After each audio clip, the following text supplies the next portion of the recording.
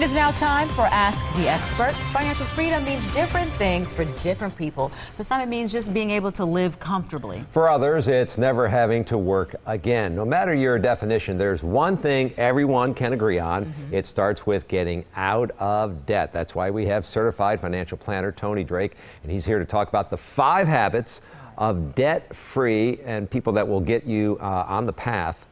Things that will get you on that path to financial freedom. Is it possible to be debt-free? It's possible. If you have some debt, you're not alone. 80% of Americans are living in debt. So first step is getting track of that debt. You got to be organized, write it down, know what you're paying.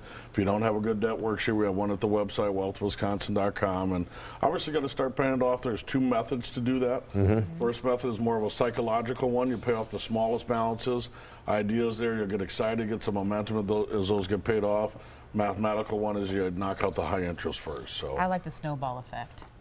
So how does one sort of reach that goal? You're saying you got to take it step by step. Yeah, it really is a step-by-step process. First step is really identifying that and really getting on the path to deciding that this is important in your life. Sometimes it doesn't seem like a couple dollars here, a couple dollars there is going to make a big difference. But if you can knock out that debt, then think of it this way: that paycheck you take home is all yours. You don't have to give any to anybody. You get to keep it, put it towards things that you might enjoy. And that's the benefit, I'm assuming, of becoming debt-free. You're able to keep more of the money for yourself. Right, you got to be careful not to get back into debt, so you want to make sure that you have that budget, that thing nobody likes to do, but then you can put money away for vacations, holidays, retirement. You get to keep all the check and you're not losing in interest. So let's look at the habits of debt-free people. What is that?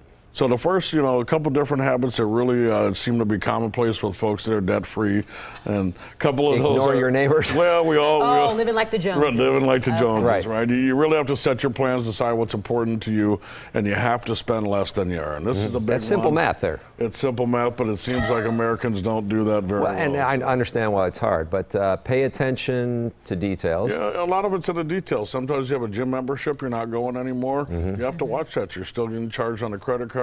If you're not organized, maybe you end up paying late fees, things of that nature, so you really got to watch out for that. And value, hand-me-downs. Hand-me-downs and just things of value. We find that folks that are debt-free, even if they can afford it, they don't always pay full price. So you got to look out for coupons, deals, hand-me-downs, ways that you can save a little bit of money. Sometimes those extra dollars don't seem like a lot, but they really add up. In a short-term society, you say you got to think what? Got to think long-term. So, I see it every day with my retired folks that come in or folks that are wanting to retire. Some of them have done the hard work. They're living their dreams, having a great time.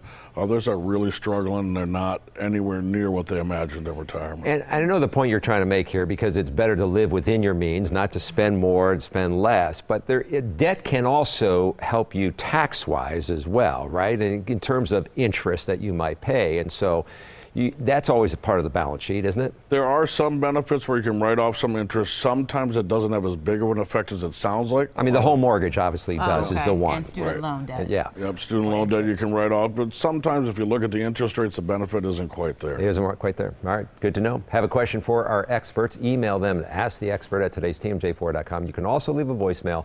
The number is right there on your screen.